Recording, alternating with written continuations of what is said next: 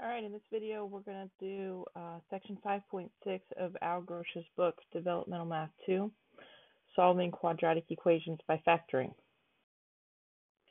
So the first question is, how do you solve quadratic equations by factoring? And I first want to clarify that there are other ways to solve quadratic equations. You can use quadratic formula, you can use completing the square, but for the purpose of this course, we're going to solve quadratic equations by factoring. What is a quadratic equation? The difference between a quadratic equation and a linear equation is the presence of the exponent 2.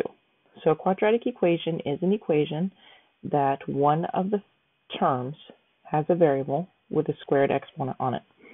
Also, now we're talking about equations and not expressions, and we've done a lot of factoring of expressions, and this side of the equation would be the expression that we could factor, but now by adding an equal sign onto it, we've turned it into an equation, and the whole purpose of an equation is to solve. So we're going to use the factoring that we know, that we learned in previous lessons, to actually solve this equation down to find out what x could equal. So here's a method right here that we're going to use. There's one key element of this method that actually is not even mentioned here that we're going to talk about first off. And that's a product called the zero product property. It's a property that you have to know about to be able to solve quadratic equations by factoring. The zero product property states that if you have two things being multiplied, if a times b equals 0, then two things have to follow. The only way for two things to be multiplied and equal 0 is that one of them has to equal 0, or both of them. So a has to equal 0, or b has to equal 0, or a and b can both be 0 because a times b would equal 0. This is a zero product property, and we're going to use this a lot while we're solving quadratic equations. Looking down here, the steps for solving a quadratic equation, and here's a quadratic equation for us to look at. 2x squared plus 5x minus 3 equals 0. The first step, actually, back here, is make sure that the equation is equal to 0. When the equation doesn't equal 0, and we're going to talk about that probably in the practice problems, we will subtract any terms that are on this side to make it equal 0. And then we factor the quadratic equation side. So obviously there's no factoring with the 0 side, so this trinomial here we can factor, and we used the square root method in the previous lectures, but you can use any method that you know. You can use the guess and check or the AC method to go ahead and factor, but when you're done factoring 2x squared plus 5x minus 3, you should have these two factors, 2x minus 1, x plus 3. Now, if you don't know how to get from here to here, you don't know the factoring part, you need to go back to some previous lessons and review factoring, because we're not going to do the factoring in detail here. We're focusing on the solving. So here's the factors, 2x minus 1 times x plus 3. And this is where your zero product property comes in. If these two things are being multiplied to equal 0, that means that one of these binomials has to be equal to 0, or they could both be 0. So we use that product property, zero product property, to make these two little statements here. If 2x minus 1 times x plus 3 equals 0, that means that 2x minus 1 equals 0, or x plus 3 equals 0, and I can make these two smaller equations then. I call these the little equations. Then the last step is to solve each of those little equations. So here you can see these are linear equations. You just do your opposite operations to get down here to the bottom where x equals 1/2, and this one down here, x equals -3. And always checking, there are two answers, x equals 1/2, x equals -3. I actually prefer to leave the 1/2 as a fraction rather than a decimal, but the author here used 1/2 as a decimal. Put it into the original equation, make sure that it comes out equal, put the -3 into the original equation, and it also comes out equal. These are both valid solutions for this equation, which is generally what happens with a quadratic equation. So on this page, we have a new equation that we're going to try and solve.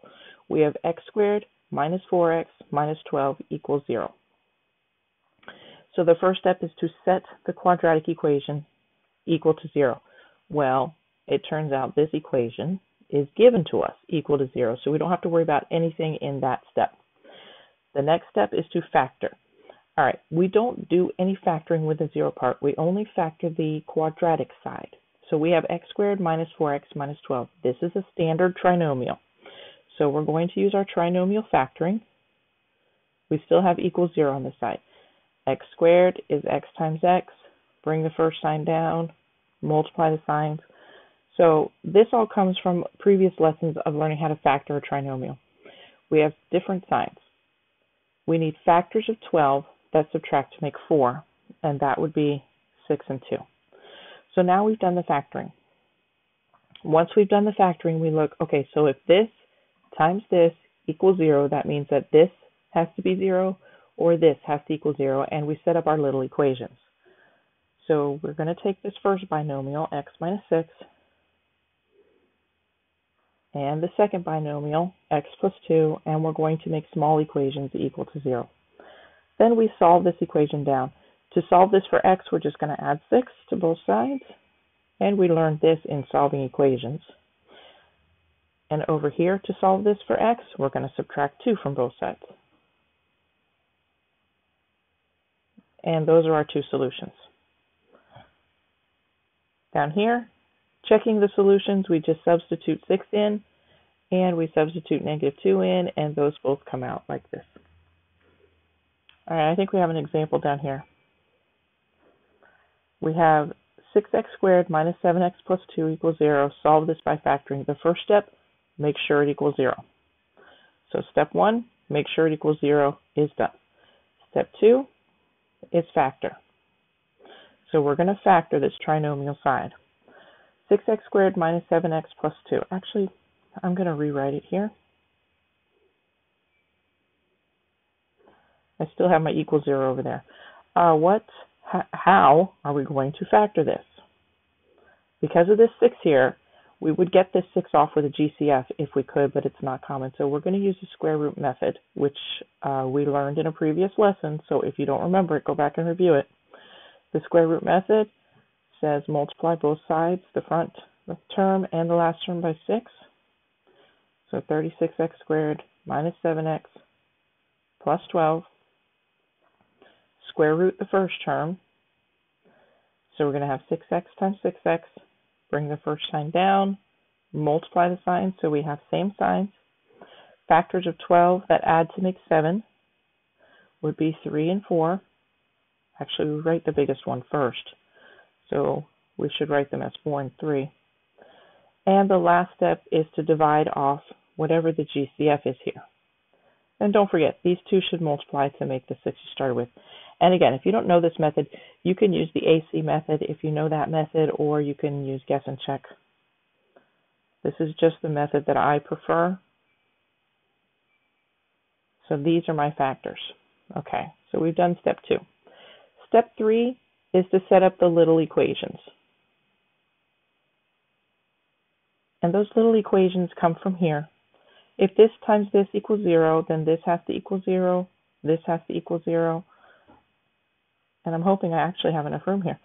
So 3x minus 2 equals 0, 2x minus 1 equals 0, and I solve these little equations. First by adding 2 to both sides, so I have 3x equals 2, and then dividing by 3.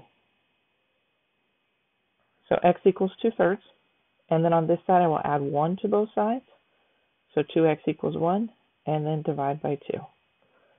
So my solutions are x equals 2/3, comma, 1/2. And it's a list, you guys. It's not an ordered pair, it's a list.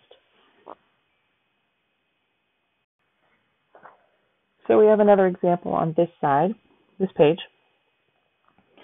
3x times x plus 1 equals 2x plus 2. Well, initially, this doesn't appear to be a quadratic equation because it doesn't have a term that's squared. However, the first step is always make this equal to 0, and in doing that, we're going to have to simplify and get clear off this right side here. So we'll start with simplifying. let's see, I'm going to rewrite 3x times x plus 1 equals 2x plus 2. We'll first distribute to get rid of these parentheses, and then we see we have 3x squared plus 3x equals 2x plus 2. And there's our squared term coming in. And then we need to subtract these two terms off of here so that we have 0, which means we're going to have to subtract them on this side somewhere. So I'm going to line up the like terms. So the negative 2x will go under the 3x here. However, this negative 2 doesn't have a like term on this side, so I'm just going to tack it like that. And that means we'll have 3x squared. 3x minus 2x leaves us with positive 1x, and then we have the negative 2 that didn't have any like terms. So this is our quadratic equation set equal to 0. 3x squared plus x minus 2. Then we're going to factor that equation. So 3x squared plus x minus 2, I'm going to put this equals 0 way over here. And again, the only way to factor this is to either use the square root method that we learned in a previous lesson, or the AC method if you know that, or trial and error if you know that. But because of this 3 here, we're going to have to use some other method. So we're going to multiply the first term and the last term by 3. This is the square root method. 9x squared plus x minus 6. Square root the first term, and that gives us 3x times 3x. Bring your signs down, positive, negative. So we're looking for factors of 6 that subtract to make 1. That would be 3 and 2. And then we divide by the GCF, so that would be 3 and 1. And our terms end up being, our binomials are x plus 1 times 3x minus 2. And this is the factored form of our equation now. The next step is to set each factor equal to 0, and this is your zero product thing. If this times this equals 0, then this equals 0, this binomial equals 0. So those are our little equations. And those will be x plus 1 equals 0, 3x minus 2 equals 0. And I just use this vertical line to keep these two equations separated. It's not a big deal. And then we're going to solve. So I'm going to write x plus 1 equals 0. I solve this by subtracting 1 from both sides of the equation, so I get x equals negative 1. And this equation is 3x minus 2 equals 0. Add 2 to both sides. You get 3x equals 2. And divide by 3. And we have x equals 2/3. You're going to check both solutions by substituting them into the original equation to make sure that they're equal. And I'll leave you guys that step on your own. My solutions are x equals negative 1 and 2/3.